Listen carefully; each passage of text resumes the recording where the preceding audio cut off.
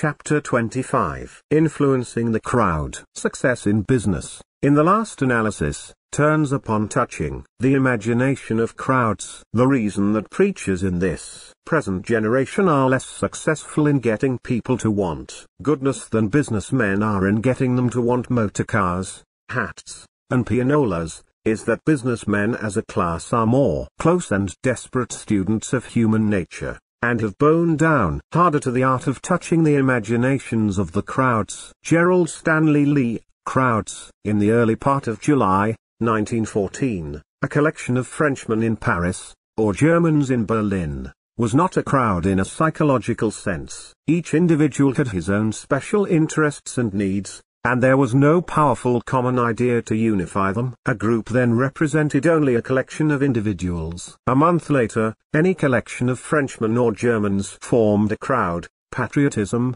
hate, a common fear, a pervasive grief, had unified the individuals.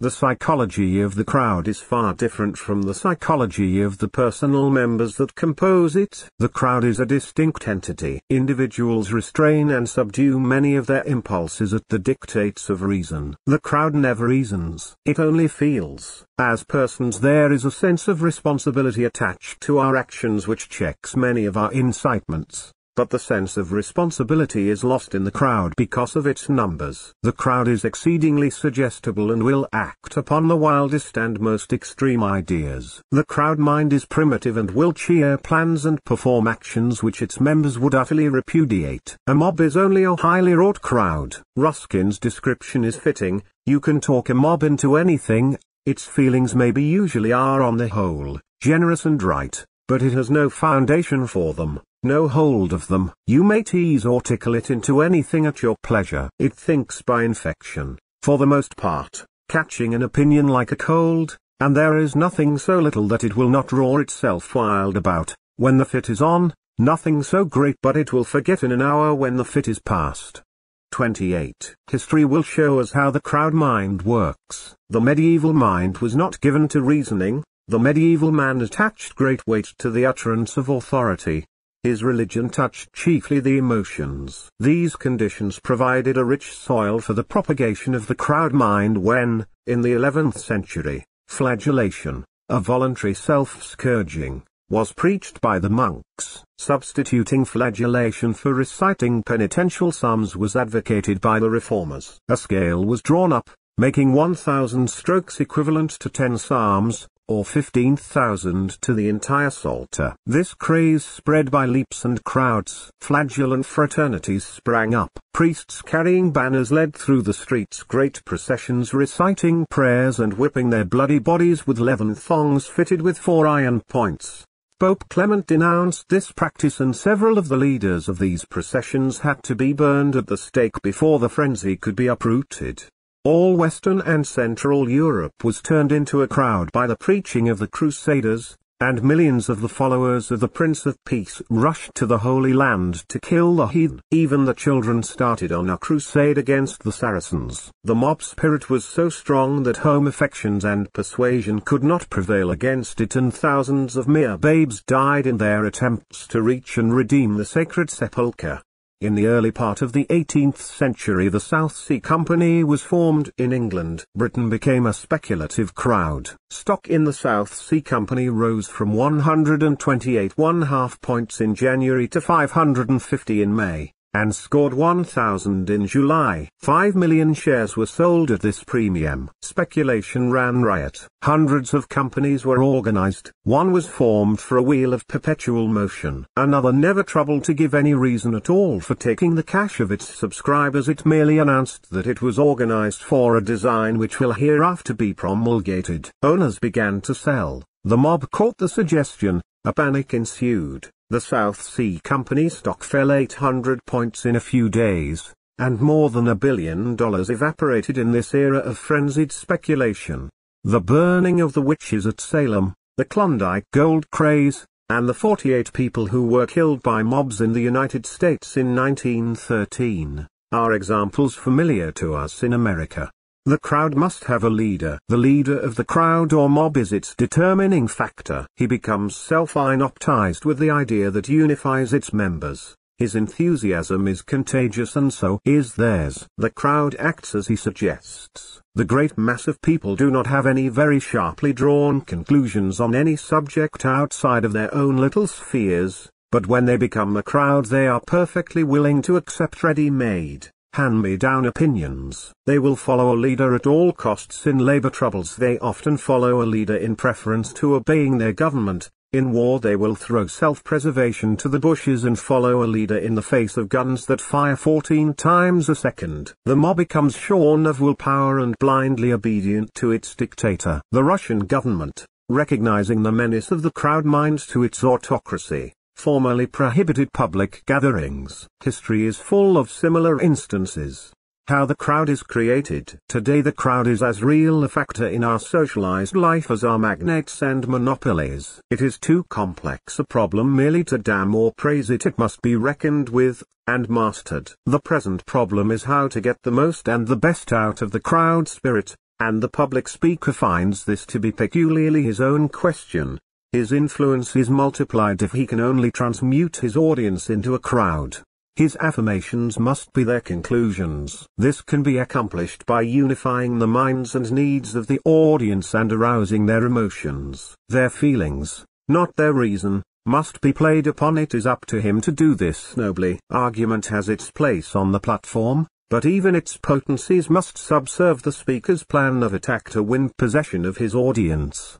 Reread the chapter on feeling and enthusiasm. It is impossible to make an audience a crowd without appealing to their emotions. Can you imagine the average group becoming a crowd while hearing a lecture on dry fly fishing, or on Egyptian art? On the other hand, it would not have required world-famous eloquence to have turned any audience in Ulster, in 1914, into a crowd by discussing the Home Rule Acts. The crowd spirit depends largely on the subject used to fuse their individualities into one glowing whole. Note how Antony played upon the feelings of his hearers in the famous funeral oration given by Shakespeare and Julius Caesar. From murmuring units the men became a unit, a mob. Antony's oration over Caesar's body. Friends, Romans, countrymen, lend me your ears. I come to bury Caesar, not to praise him. The evil that men do lives after them, the good is oft interred with their bones.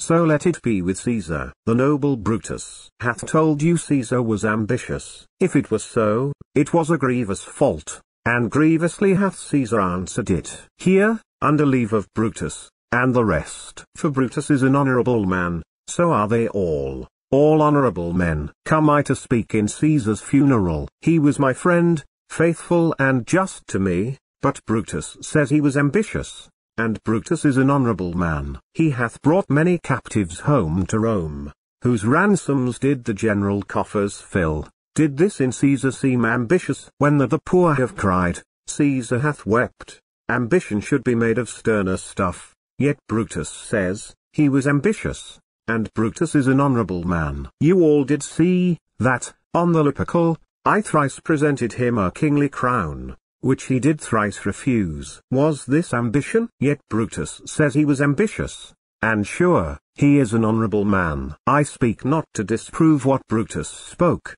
but here I am to speak what I do know. You all did love him once, not without cause. What cause withholds you then to mourn for him? O, judgment, thou art fled to brutish beasts, and men have lost their reason! Bear with me, my heart is in the coffin there with Caesar, and I must pause till it come back to me. Weeps one plebeian. Methinks there is much reason in his sayings. Tuple. If thou consider rightly of the matter, Caesar has had great wrong. Threeple. Has he, masters? I fear there will a worse come in his place. Fourple. Marked ye his words? He would not take the crown, therefore, 'tis certain, he was not ambitious. Oneple. If it be found so, some will dear abide it. Tuple. Poor soul, his eyes are red as fire with weeping. Threeple. There's not a nobler man in Rome than Antony. Fourple. Now mark him, he begins again to speak. And but yesterday, the word of Caesar might have stood against the world. Now lies he there, and none so poor to do him reverence. O, masters! If I were disposed to stir your hearts and minds to mutiny and rage, I should do Brutus wrong, and Cassius wrong, who, you all know, are honorable men. I will not do them wrong, I rather choose to wrong the dead, to wrong myself, and you, than I will wrong such honorable men. But here's a parchment, with the seal of Caesar, I found it in his closet, 'tis his will, let but the commons hear this testament, which, pardon me, I do not mean to read. And they would go and kiss dead Caesar's wounds, and dip their napkins in his sacred blood, yea, beg a hair of him for memory, and, dying, mention it within their wills, bequeathing it as a rich legacy unto their issue. Forpal, we'll hear the will, read it, Mark Antony. All. The will. The will.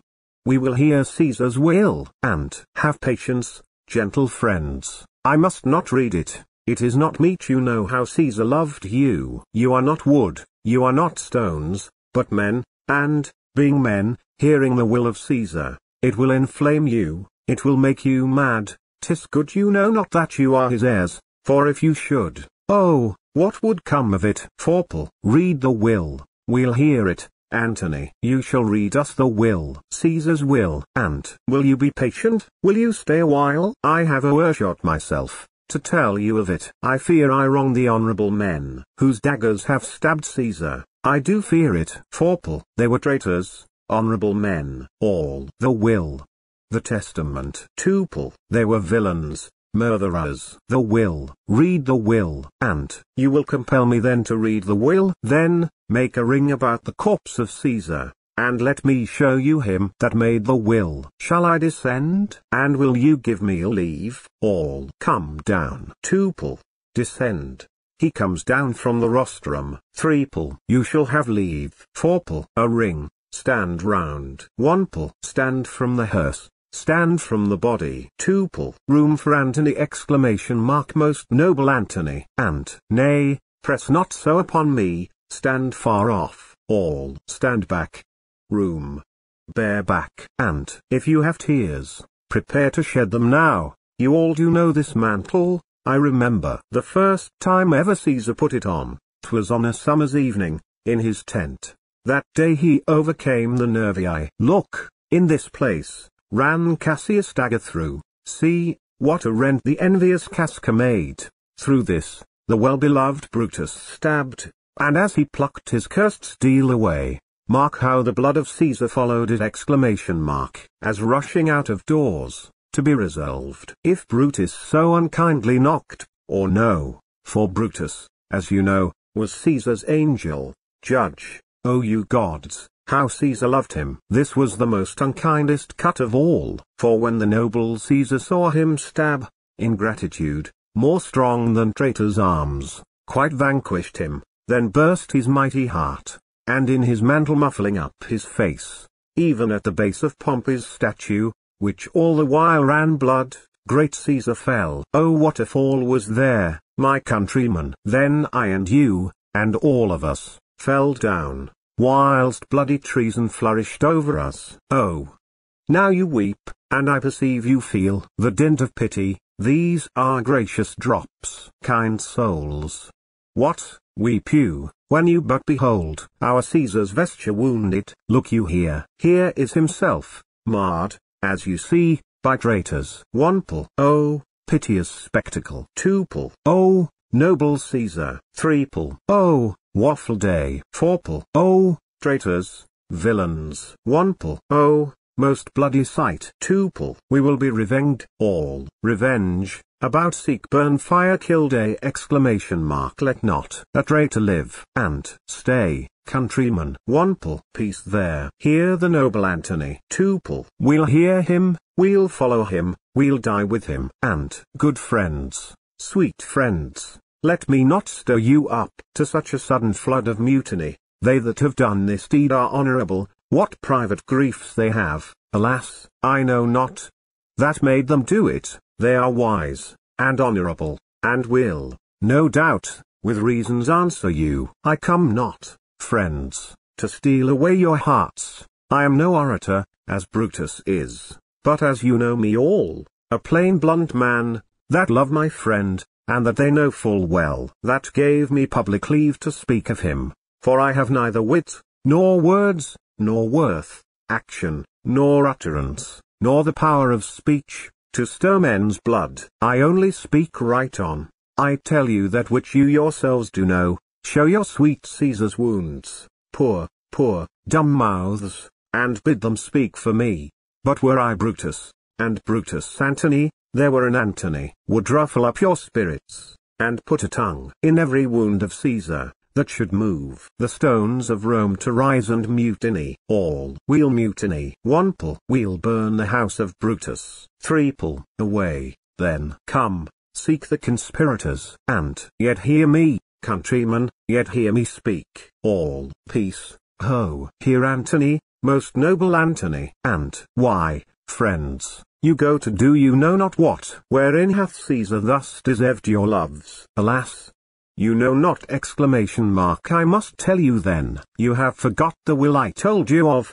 Most true! The will! Let's stay, and hear the will. And here is the will, and under Caesar's seal. To every Roman citizen he gives, to every several man, 75 drachmas. 2. Most noble Caesar! We'll revenge his death. 3. O royal Caesar! And hear me with patience. All peace, ho! And moreover, he hath left you all his walks, his private arbors, and new planted orchards, on this side Tiber, he hath left them you, and to your heirs forever, common pleasures, to walk abroad, and recreate yourselves. Here was a Caesar. When comes such another? 1. Never, never!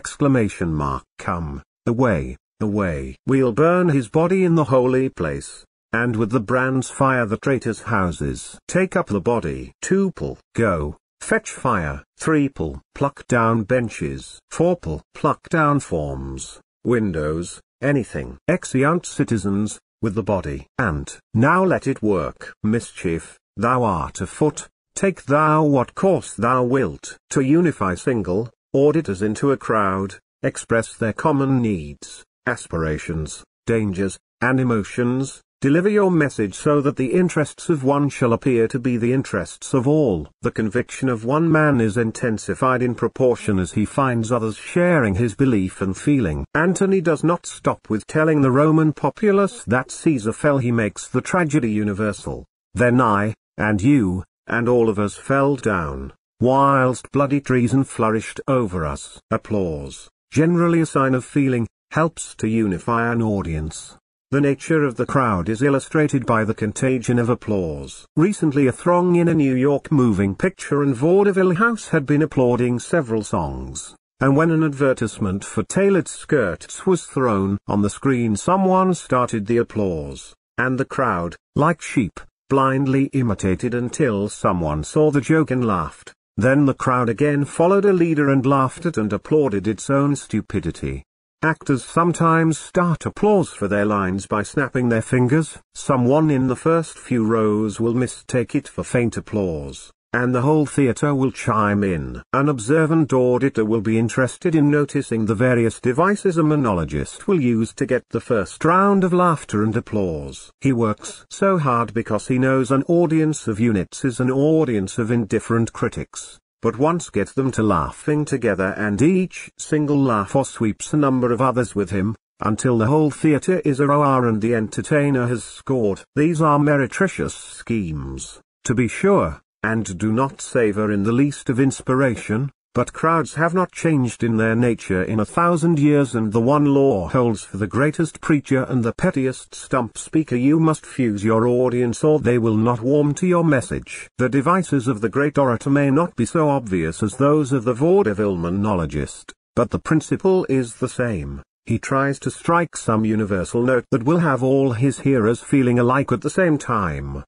The evangelist knows this when he has the soloist sing some touching song just before the address, or he will have the entire congregation sing, and that is the psychology of now everybody sing. For he knows that they who will not join in the song are as yet outside the crowd. Many a time has the popular evangelist stopped in the middle of his talk, when he felt that his hearers were units instead of a molten mass, and a sensitive speaker can feel that condition most depressingly, and suddenly demanded that everyone arise and sing. or repeat aloud a familiar passage, or read in unison, or perhaps he has subtly left the thread of his discourse to tell a story that, from long experience, he knew would not fail to bring his hearers to a common feeling. These things are important resources for the speaker, and happy is he who uses them worthily and not as a despicable charlatan. The difference between a demagogue and a leader is not so much a matter of method as of principle. Even the most dignified speaker must recognize the eternal laws of human nature. You are by no means urged to become a trickster on the platform, far from it! But don't kill your speech with dignity. To be icily correct is as silly as to rant. Do neither, but appeal to those world-old elements in your audience that have been recognized by all great speakers from Demosthenes to Sam Small, and see to it that you never debase your powers by arousing your hearers unworthily. It is as hard to kindle enthusiasm in a scattered audience as to build a fire with scattered sticks. An audience to be converted into a crowd must be made to appear as a crowd. This cannot be done when they are widely scattered over a large seating space, or when many empty benches separate the speaker from his hearers. Have your audience seated compactly. How many a preacher has bemoaned the enormous edifice over which what would normally be a large congregation has scattered in chilled and chilling solitude Sunday after Sunday. Bishop Brooks himself could not have inspired a congregation of 1,000 souls seated in the vastness of St. Peter's at Rome. In that colossal sanctuary it is only on great occasions which bring out the multitudes that the service is before the high altar. At other times the smaller side chapels are used.